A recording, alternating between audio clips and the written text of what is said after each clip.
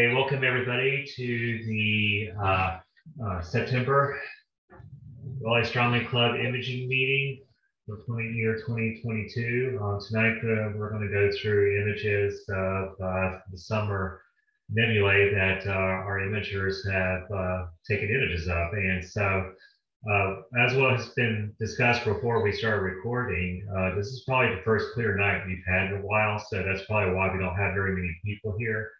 So with that said, let's go through this really fast, and so that we can go back out to the scopes. So anyways, who wants to go first?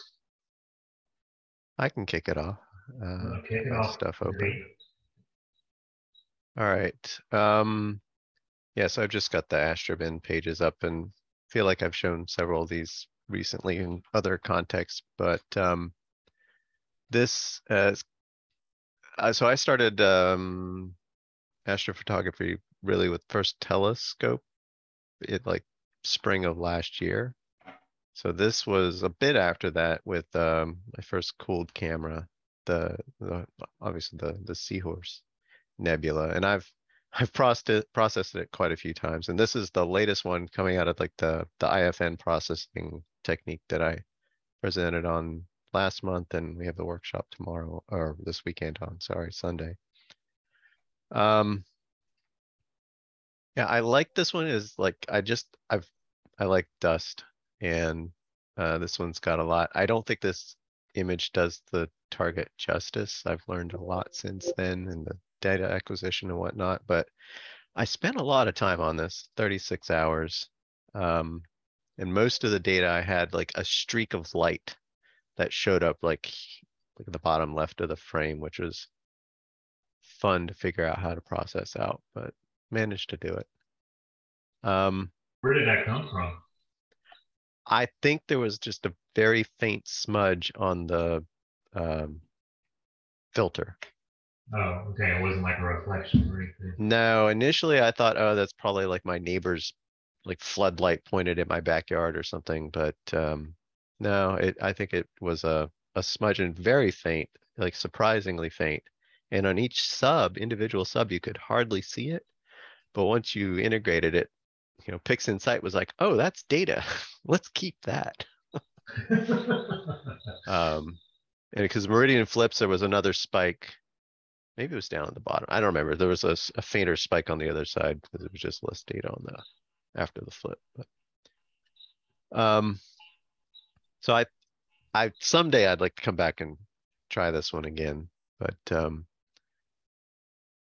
and then this one, Lagoon M8, hard for me to shoot between my house and my neighbor's house, and I think this was an hour and 15 minutes. At which point I was like, that's good enough. I like this one in particular. Just I'll zoom in a bit, I guess here. I just like the, you know, it's broadband. I like the structure on the outside contrasted with the center, and I think I did a little bit better with the data acquisition for this one, but yeah, enjoyed that one. And then Chris, you said Nebula, but I have Triangulum Galaxy as well. Has Nebulae in it, so I'll let it slide. Sure, thanks.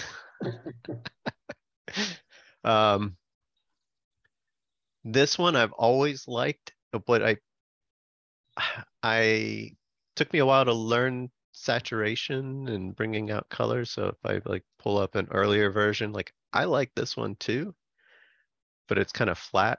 And I figured out, oh, there's more stuff I could do to this, and ended up with, you know, much more vibrant colors. Nice.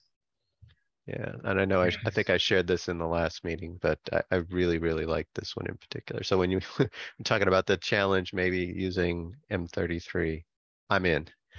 Well, one thing I would say about M33, you know, you were talking before the meeting started about getting an SCT. Yeah, this would make a nice in-your-face image if you just like, you know, zero in on the core there, and yeah, because it's so big, it would almost make the image well, I hesitate to say Hubble-like. The scope I have in the backyard right now, with this same camera, it would bring it into probably the edge right here. So it clips the fainter bits. Yeah. But Well, who I cares about that? It's like, like I said, yeah, I'd like to get an in-your-face shot of that. yep. It's on my list. I don't think it's quite time yet, but I'm gonna go for it again. So about a year ago, I got the monochrome ASI 2600, and this was one of the first targets I went after is the Elephant's Trunk Nebula. Um, I didn't get a whole lot of data. I think it was about an hour, hour and a half, maybe per narrowband filter, and then just a little bit, like 15 minutes each of color RGB. But I like the target one, and I like the way the colors came out. They're kind of muted, but still can see lots of interesting structures and stuff. So sometimes it's like, what can you do with very little? Though you might argue, almost 4 hours is not too little. This dumbbell nebula was my first light with the setup I have in the backyard, though I've reconfigured the scope so that the camera is pointed down and other things since I did this one, but was out at Big Woods. I got 2 subs, took no flats. I forgot to collimate. So this is a single 5-minute sub with no calibration frames at all, which is just kind of cool. I didn't realize until I processed this how much I actually like the fraction spikes on stars. Like I've seen them in other pictures and been like, okay, they're there, but I think I like them a lot.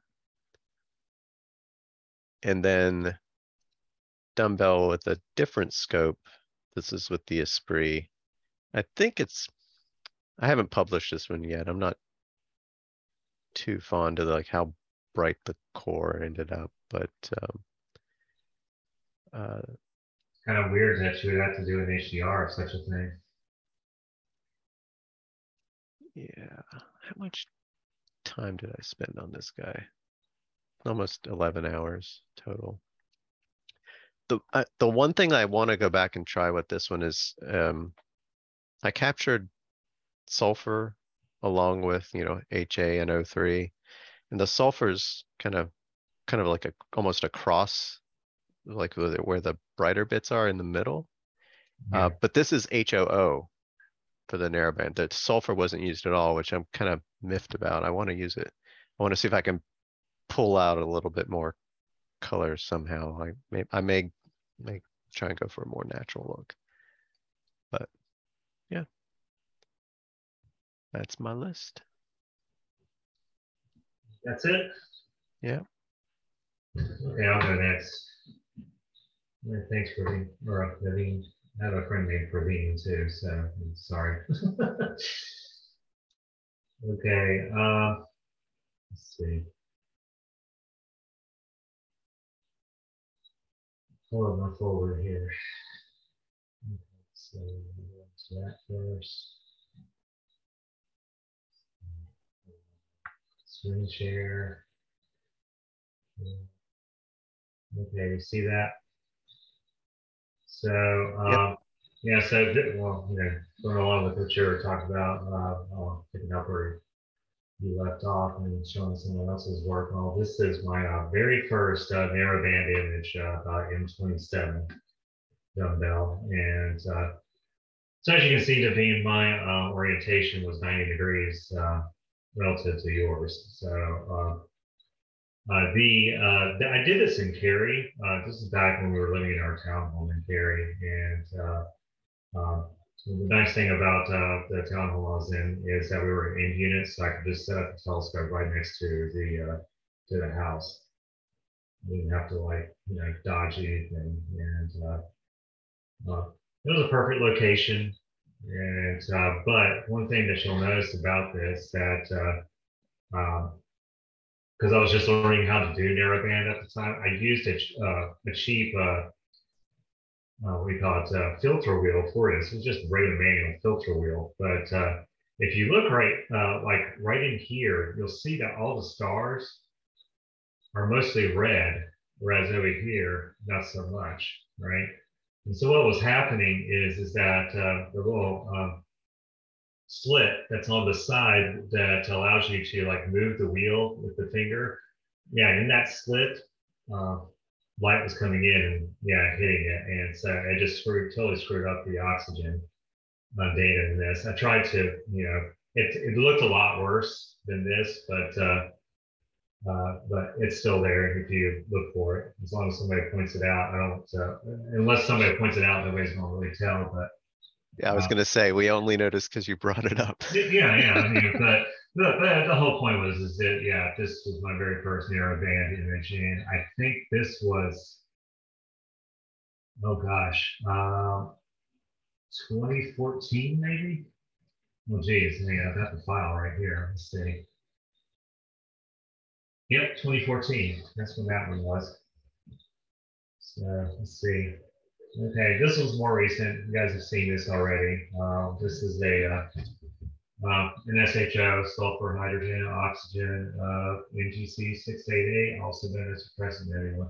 This is at 630 millimeters, which, by the way, the dumbbell was done with the same telescope but a different camera. This was done with a CCD camera back when there wasn't much of a CMOS revolution happening at the time. Say ATIC 428EX and 428, it was a 400 series. 28 means it was only 2.8 megapixels. So not the most resolved thing in the world, but I was happy with it because I had no idea if I was going to really like this or not. But Anna, actually, she has this camera now, and I also gave her the first narrowband filters I used. And so she has those and asked me to try them out, see if we like them. So, but anyway, back to this guy, Crescent Nebula. This was with the NGC, excuse me, ASI, ZWO's ASI 183 MM. So, monochrome camera, CMOS this time. And the thing I like most about the camera is that the pixels are really tiny, but because of that, you can't really exploit the advantages of the newest CMOS sensors. When I say newest, as in the ones that have come out like in the past 5 years or so, because the pixel sizes being so small, they can only drink up with so many photons at once. So, but it's a really tiny sensor because the pixels are so tiny, and it's 20 megabytes. So it's almost 2 times bigger, or 10 times bigger than that sensor right there. But anyway, Crescent Nebula, sulfur, hydrogen, oxygen, narrowband. Then there's this one. This one was taken with the same camera as the dumbbell. It's the elephant trunk. So Naveen, you pretty much stole my limelight here of all the stuff that we've been doing all over. I'm just going to show you the same thing. Now you'll look at this guy up here. This is known as the Garnet Star. This is in the constellation of Cepheus. I can't remember the exact name to that. I want to say it's Alderaan. I can't remember. But yeah, it has diffraction spikes there, and like Naveen, he only has 4 diffraction spikes on his stars. These right here, I have 8, which means this was taken with a camera lens, where the the aperture blades form these little tight corners, and get diffraction spikes as a result of it. So. But anyway, Elephant Trunk Nebula. Now, one thing about this is that, again, it was taken with a 2.8 megapixel camera. So sensors, or excuse me, the lens, when we go back up, the lens is 200 millimeters, was taken with a 3 megapixel, 2.8 megapixel camera. So I actually had to do a mosaic of this to get the whole thing to fit in. So that what are you going to do? Came out really well, I thought. Yeah, and that looks great. This beautiful thing right here. This is the M16 Nebula, also known as the Eagle Nebula. You have there in the middle the Pillars of Creation. Nothing like Hubble's Pillars of Creation, but hey, this was taken with C9 1/4, and wow, man, that's an old camera. That was a Rebel XT, which was an 8 megapixel DSLR camera. This was taken with a C9 1/4, reduced down to f6.3 with the run-of-the-mill 0.63 focal reducer that Celestron, Mead, and some other generic brands make. But at the time, I was enamored by it. I was like, wow, look what I did. This is great. Nowadays, oh gosh, I need to revisit this, but I actually don't have that telescope anymore. I told the meeting before the meeting. So anyway, this is the same setup right here for the Trifid. This one wasn't as bad, I guess, because in this picture, you have a kind of a open cluster of stars in front of the nebula, which gives you these really thick, loaded stars that are characteristic of taken with the Schmidt-Cassegrain. But yeah, same Schmidt-Cassegrain for this image, C9 1/4. And yeah, Trifid Nebula, also known as Messier Object 20. Let's see, when were these taken? These were taken in 2010. Actually, I think I took these on the same night. Wow. Way back then, I really did not sit on objects as long as I should have. Here's something kind of cool right here. You see this right here? That was an asteroid moving through there. Mark Lane, who's all into like asteroids and tracking moving objects throughout the solar system, he told me what it was. He had to like go through. It's not a well-known asteroid. It was like some long, number designation. But yeah, it was moving through the field as I was taking exposures of these of the nebula. And yeah, we're back to what was that, M27. This was like one of my very first images I ever took. This was a single 30-second image with that older DSLR, the 350D Rebel XT, 8 megapixels. So yeah, as you can imagine, I was squealing with glee. I was like, yay, astrophotography, finally. This was taken with a scope. It's not very well known. It was a design made. Oh, I wouldn't say made, and there may have been other ones out there, but it was sold by me. It was called the Schmidt Newtonian, and it's exactly what you think it is. Like the Schmidt Cassegrain, it's a Cassegrain design with what's termed a Schmidt corrector plate in front to correct for color or whatever. But I think that was the whole intent here, is that it was a Newtonian, but instead of a spider vane secondary, it had a secondary mounted onto a Schmidt corrector plate. So anyway, yeah, so just pretend like you have, just envision a Newtonian telescope with the Schmidt corrector plate on the front of it. That's what you got here. And I never got a regular Newtonian, so I have no idea how much it did reduce color, but everybody says it did. So, but when you look right here, you can still see it, radiating out the sides here. So, but anyway, yeah, that's one of my first images with the DSLR.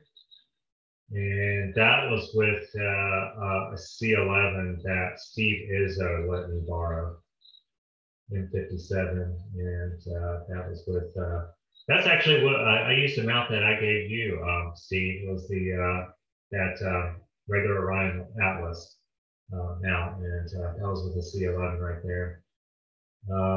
I guess that neighboring galaxy, I say neighboring, it's not very far away. That's probably it right there. I'm not sure. I don't see it, but there's a nice little spiral close by to Nebula. This is really cool. I highly recommend people going after this one, although, again, it's a planetary nebula, so it's small. This one's NGC 1514. It's in Perseus, and it's quite a bit bigger than the Ring Nebula. So I look at Naveen right now. Hopefully, he's writing this down and he's going to go after it. And, and so, yeah, but yeah, this is something I wouldn't mind going back to. I need way more focal length than I have right now. The best focal length I have is 630, and this was with about a 1500 millimeter focal length. This was going back to the C9 1/4, reduced down to f6.3, which came out to be about 1500 millimeters. But it's a nice planetary. I like it a lot. That might be a little bit beyond what I can do then. That's pretty small. Well, Well, maybe not. I don't know. I already wrote it down. I'm gonna look. well, I mean, yeah, I love the way it's all well. You have a 6-inch, so it's kind of all relative. If you have tinier pixels than what I had here, maybe it would be doable. With a 6-inch. Stay tuned. The resolving power's another issue, but whatever. And yeah, going along with other planetaries, this is oh gosh, the Helix Nebula, NGC 7293. Yeah, NGC 7293. God, which constellation is this in? I want to say it's Pupus, but I think I'm wrong. But yeah, you don't get a very if you were to go after this at our latitude here in North Carolina, you won't get much time on it. It doesn't get that high at all. I think it's like 30, maybe, yeah, 30 degrees max is as high as it gets. It doesn't really get that high at all. I don't know. It's really low. But 33.6. 33.6? Yeah. Yeah. So it's a cool nebula, but yeah, I mean, you got a limited time to go after it if you want to take a look at it. But it's really big, so it's totally reachable with anything. I would say like 500 or bigger. I mean, hell, you can probably see it really well. Like I don't know. I guess if I were to make up some numbers here, the Ring Nebula right here. This is probably what the Helix Nebula would look like with like maybe a 200 millimeter camera lens. I don't know the exact measurement, but I think this nebula right here is like maybe 2/3 the same apparent size as the full moon, maybe. I think. I don't know. It's a big planetary. It's the largest planetary in the night sky. So anyway, and of course here we have the North American Nebula and the Pelican Nebula, and this thing right here, I keep saying this, I call this the Deadpool Nebula, because it looks like Deadpool's mask right there. Thought about just going in and taking an image of that and then just like put it in for pics. But this was taken with that same setup that I did the Elephant Trunk Nebula right here. And if you look closely, you can tell that I had to do this in 2 panes as well. Like you can see right here on the edge that this is a mosaic as well. One thing that concerned me when I took this picture is that how smoky it was right here. And I was like, my God, somehow some stray light got in there. But I took last time I revisited this is actually some sort of, I don't know, some intermediate dust that's between the nebula and the telescope. So, I mean, as in dust in the Milky Way. So it's real. It's not like a gradient or anything, but let's see. Oh, well, that's it. So that's everything I have. Anyways, who'd like to go next? I'll go next if you want, Chris. Yeah, go for it. It's already 8 o'clock. Sorry to talk so much. Is that coming through? Yeah, it looks beautiful. All right. Okay, so we've seen this again several times tonight, various things. This was way back 5 years ago now. I was using the one-shot color ASI 71 with my stellar view. Some of this stuff I don't really use anymore. I still have the stellar view and the reducer and all of that, but I've gone to narrowband pretty much. So this was, let's see, 35, 60-second exposures. I think this was my, yeah, this was my driveway here in Durham back then. And I would probably process it differently now than I did 5 years ago. I should reprocess all the stuff that I'm doing tonight, but I haven't done that yet. So am I calculating this correctly? This is probably a like around between 300 and 400 millimeter focal length. Yeah. Okay. Yeah, that looks, it's beautiful. Wow. Let's see. The next one is, okay, this one is obviously the Veil Nebula in HOO. A little bit overly saturated. I have to reprocess all this too, I think. With the 2600 mm that I'm using most of the time now, and better filters and all of that. Still with the Stellarvue 70 millimeter, the same mount and all of that. It's a 90 minutes of HA and 40 minutes of O3, processed in various ways. I think I'm gonna go through. There's funny business with the blue in the background that I have to play with. And the red is, there's too much red and that sort of thing, but it's fun to do. And I was really trying to get these areas here of the sort of stringy areas of this that you see. Usually you see this part and this part, but you don't necessarily see this this area here. I think it's Pinkering's triangle or something like that. So I'm going to go back and reprocess this data at some point and see what I can get out of it. Then here's my elephant trunk, again with the 2600 mm and the 3 nanometer filters. Also probably oversaturated, but I'll play with that some more too. This is, I don't know when this was. This is probably 2 years ago now, at least. So I've learned a little more about processing since then, so maybe I redo this data too. And then, of course, there was a time when I was doing all these big mosaics. So here's the North American and Pelican, going all the way down to the Crescent and through the Seder region and all of that. With this is back with the ATIC now, 460EX before I got the 2600 mm. And the Astrodon 5 nanometer HA filters, and the Rokinon 135 lens, which I like quite a lot for doing this kind of thing.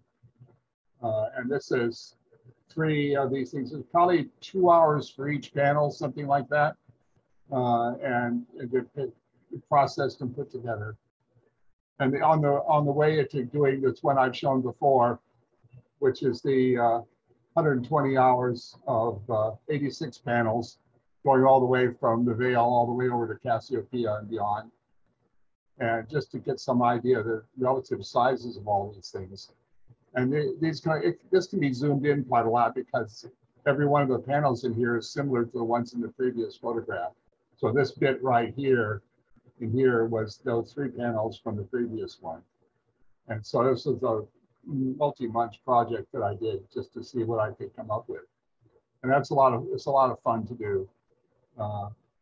Again, back then with the ATIC camera and the Astrodon 5 nanometer filters. I'd like to go back and review something like this with the new camera and new filters, but haven't had time to do that.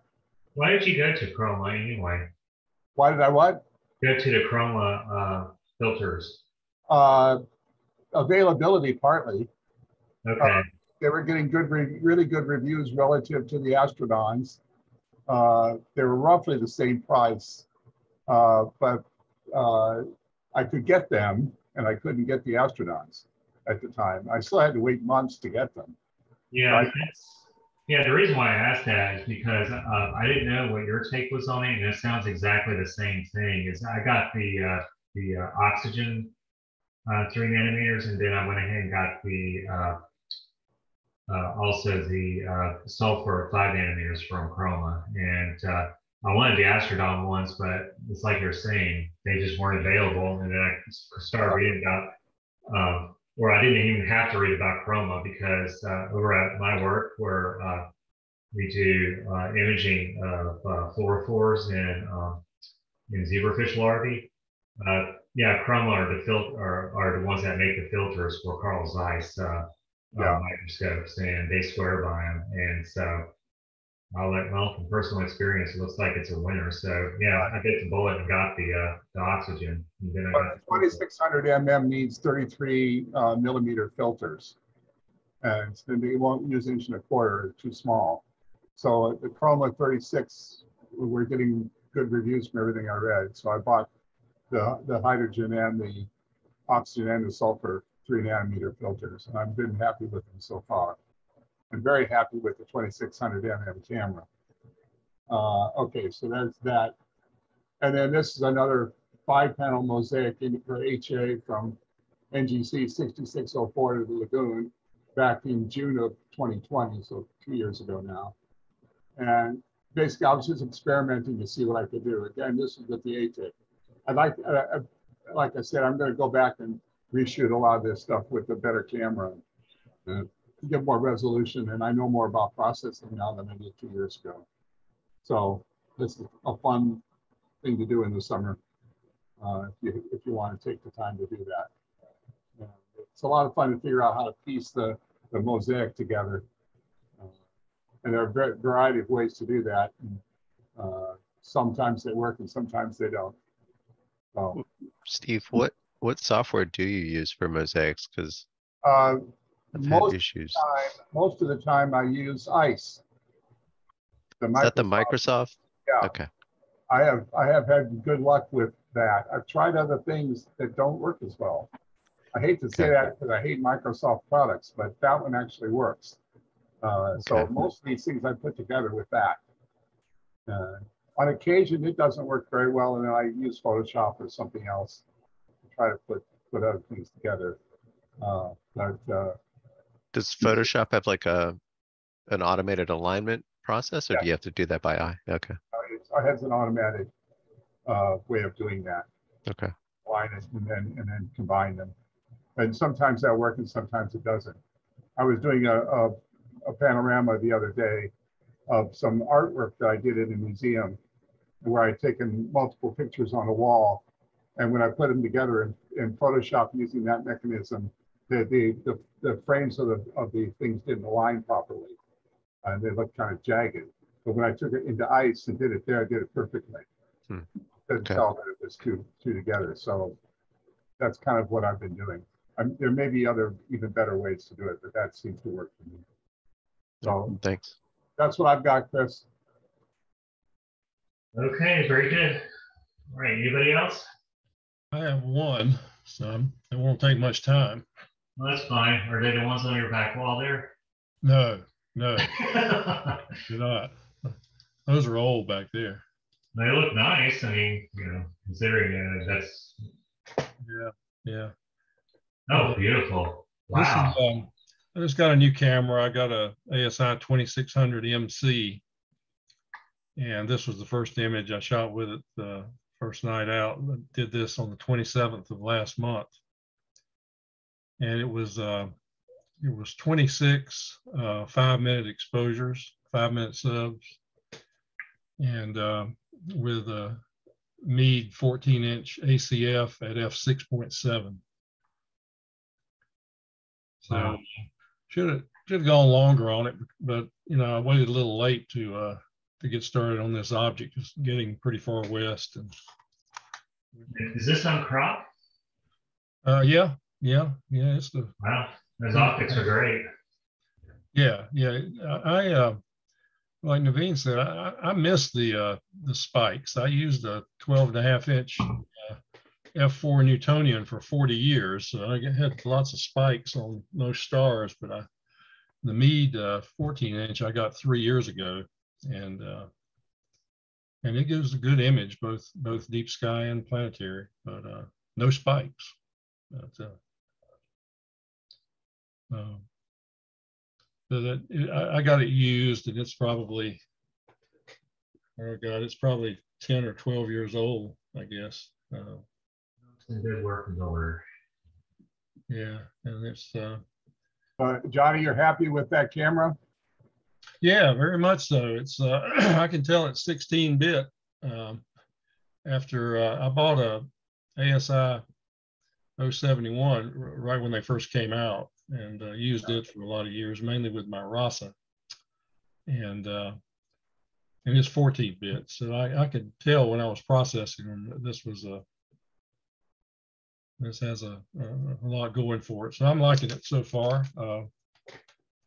I considered getting the mono camera, but I don't know. I've gone one-shot color for a lot of years. I've got a SBIG 8300 mono camera and the LRGB filters that I use.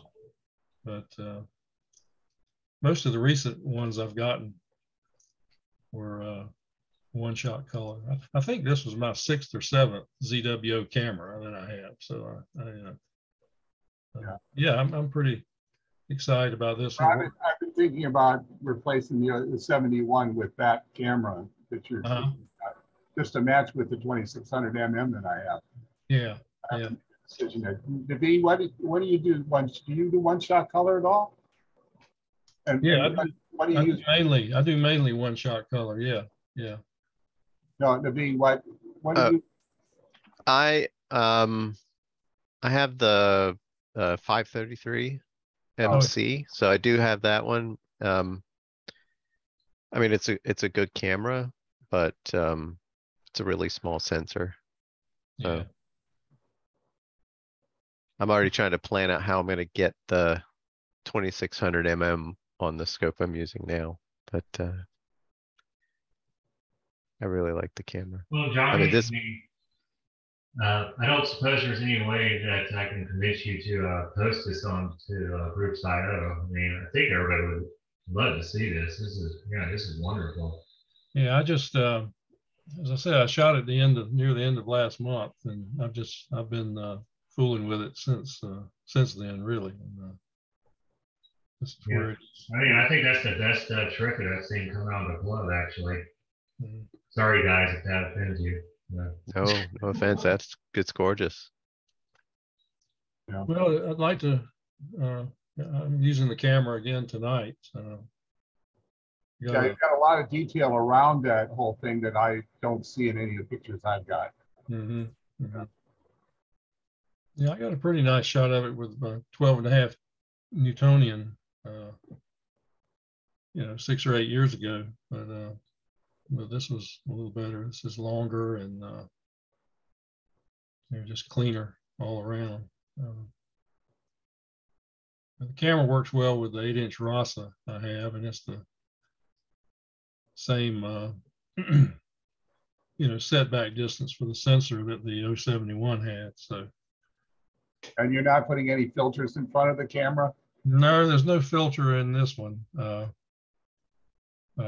I've got a new filter for the RASA. They've come out with a narrow band, kind of like an L Extreme filter for the RASA that screws in where the optical window is, and I got one of those, and it works really well. I shot some stuff in moonlight with it a couple of weeks ago. It works really well, and but it's you have to make like 2 or 3 minute subs with the RASA when I'm using it. But I'm excited about trying it some more. But this is no filter on this one.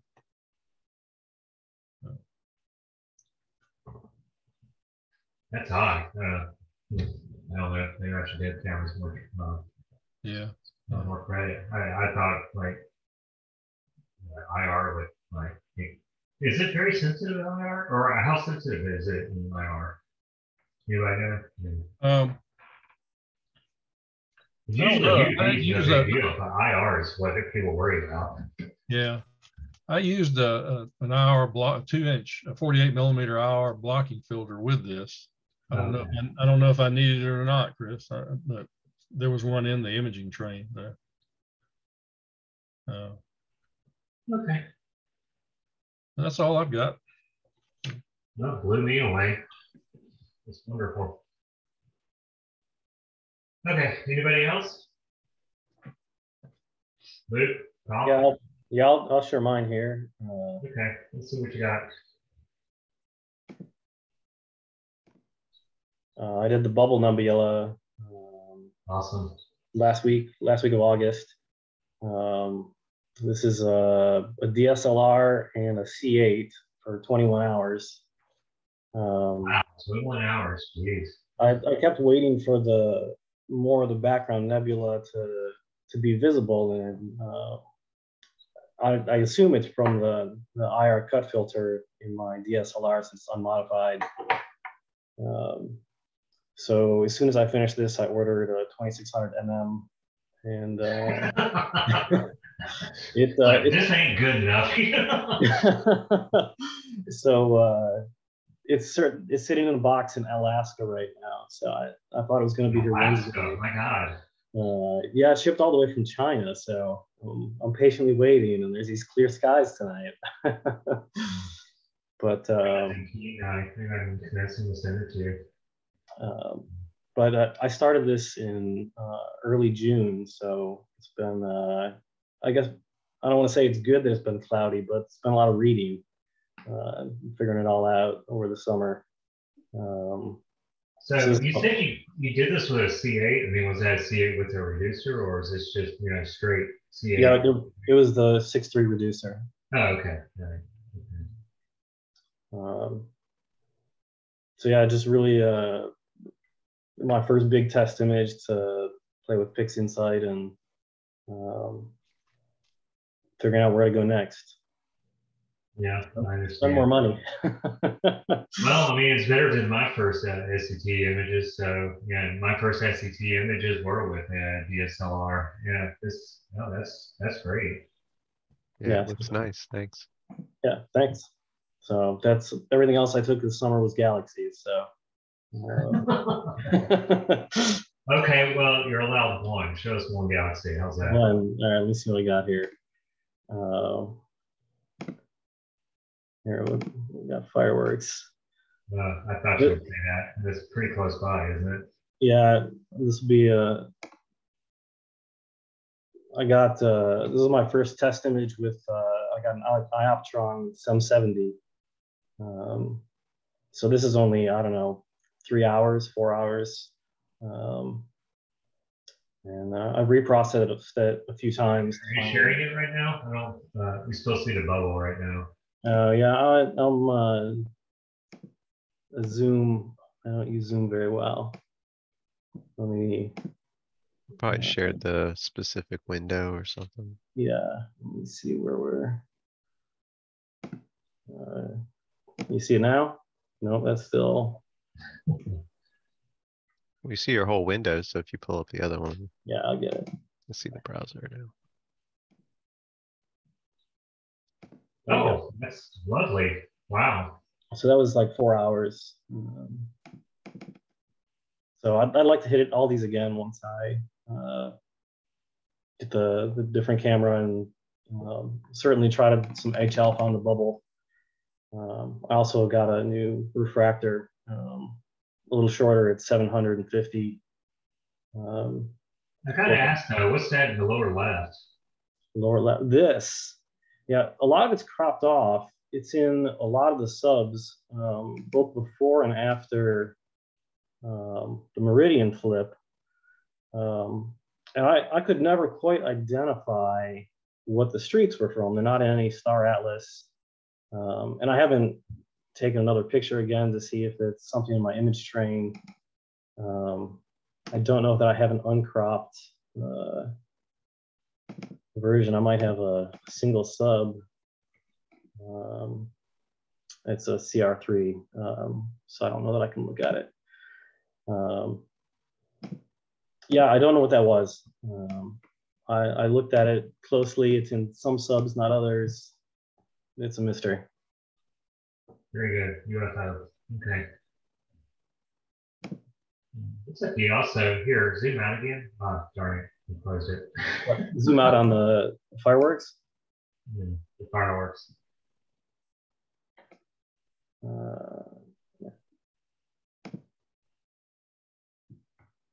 Yeah, I'm looking there at the upper left corner. It looks like there's a small galaxy right there. Right up in maybe. here. Yeah, Yeah. that's cool. I never noticed that one. I've seen so many images of the fireworks galaxy. I always see something new. Yeah. A little something there. There's another tiny one right there. Yeah, it's I did. I also did. I forget what it's called. I'll just bring it up. It's near Stevens Quintet. Um, Oh, 7331. Yeah, that's something I need to go after. It's going to be sort of a Christmas gift for my dad because that's like the prettiest galaxy, or that's the biggest galaxy next to Stevens Quintet. And here, I mean, just hear me out. The reason why I want to do that is because one, well, my focal length is so short, so I'm going to have, if I want to take an image of Stevens Quintet, I might as well throw this thing in there as well. yeah. But Stevens Quintet, my dad's favorite Christmas movie is It's a Wonderful Life. And Stevens Quintet is used in in the intro of the movie. It's like the galaxies are talking to each other, trying to send down a guardian angel to the main character. But anyway, yeah, it's a really old black and white image of Stevens Quintet is what it is in the movie. So Yeah. So this is cropped, but I had the quintet up in the corner, but with the C8 and the reducer, it's just warped and blurry and didn't seem worth saving. So this is also overblown. I printed it, and I think I saved the print version for my photo printer since I really have to boost saturation. I've never matched my screen to my printer. no. So Well, I'm looking at it. If you want me to critique something, it looks like you may have flipped it just a tad. I probably It's just like really black. Yeah, I may have. I think this one is straight out of Astro Pixel Processor. I didn't bring it into PixInsight. So using the sliders in Astro Pixel Processor, I may have just destroyed it. I started using, Original, so you can always go back. yeah, I've started using PixInsight for the first time for the bubble. So yeah, that's it. All right, very good. Well, I don't have Colin. You're the only one left. Did you want to show anything? No, I have nothing. This is a bad summer for me. It seemed like on the few occasions when it was good, I had something else going on, so haven't really got out much. Ain't that always the way? Okay. All right. So I guess we can wrap this up really quick. Let's see. Okay. So yeah, two things. One, you've already heard about it. Naveen's going to put on his workshop for integrated flux nebula processing, and so that if you have any images that you happen to have taken in areas where IFN is prominent, this will be something worthwhile to look out to attend. And even so, I mean, yeah, like Naveen said, it's like dust looks incredible. I mean, when you have starlight illuminating it just perfectly, or silhouetting it, let's put it that way. But anyway, okay, so that's Sunday. Crap, Naveen, is it 2 o'clock? Is that what it is? I think so. I'll check real quick. Yep, 2 p.m. Sunday the 18th. Okay, very good. Then also one more thing, in about let's see, about 3 weeks. The deadline's in about 3 weeks. Bernie Cole Theater, which is a small theater in downtown Raleigh, is going to be putting on a performance about Henrietta Leavitt. There's so many names here. I'm trying. Anyway, well, how about you, Steve? Do you know who I'm talking about, Mr. Astrophysicist? Yes. Henrietta Leavitt, is that how you say her I name? think it's just Levitt. Levitt. Okay. All right. So yeah, Henrietta Leavitt. So she was the individual who did the first.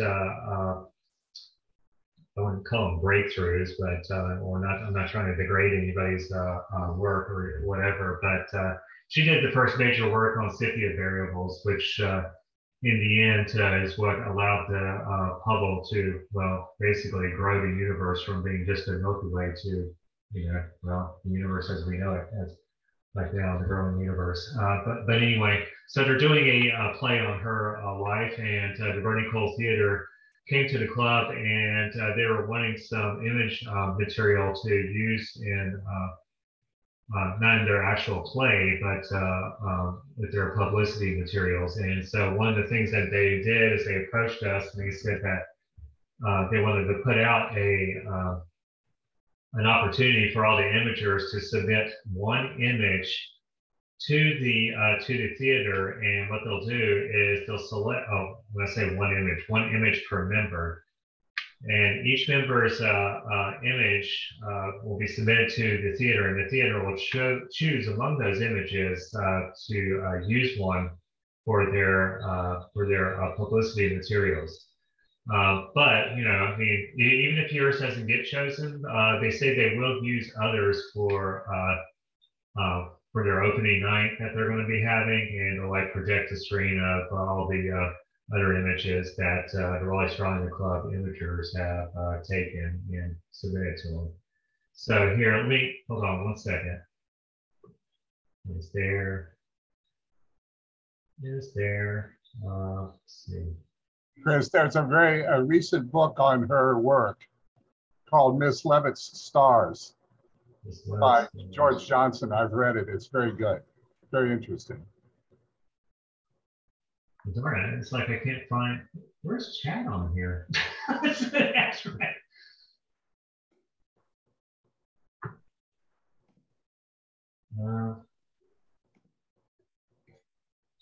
Where's the chat window? Oh, well, there it is. I just like expanded the window. Anyway, okay, here we go. So there's the link. I just sent it in the chat, and you can fill out that form and submit your image through there. And the deadline is, let's see, I think it's October 9th, 11:59 p.m. So before midnight on October 9th. So that's a Sunday right there. Anyway, yeah, you're only allowed to submit one image, and what they'll do at the end on October 9th, they'll choose one, and I guess they'll throw it up on their posters and whatnot. So just to give you an idea, it's like anything that you can think of that's like tangible to the Henrietta's work is probably the kind of image you would want to use. The things that spring to mind for me were Andromeda, and then what is it? Just the Milky Way. Just to show the grandness of the universe, because it was because of her work how we're, well, just like anything in science, we were able to take the next step, and that's what Hubble did. So, okay, so yeah, there's that, the workshop. There's this, and that's it. I guess we'll end it right here. Anybody have anything else to add? No? Okay, so I guess we'll see you in October. Let me pull up the calendar. That will be, let's see, there's Friday, 7/14. So October 20th is when our next meeting will be, and it will be on the imaging challenge of taking an image of the Milky Way. So for those who are here, the only parameters for that is that it's got to be a picture of the Milky Way. And because of that, it has to be at least 20 degrees. Have one dimension of your image be at least 20 degrees. So there you go. That's what the imaging challenge was. All right. Well, let's get out to the telescopes, guys. And good night. Right. Cheers. Good night.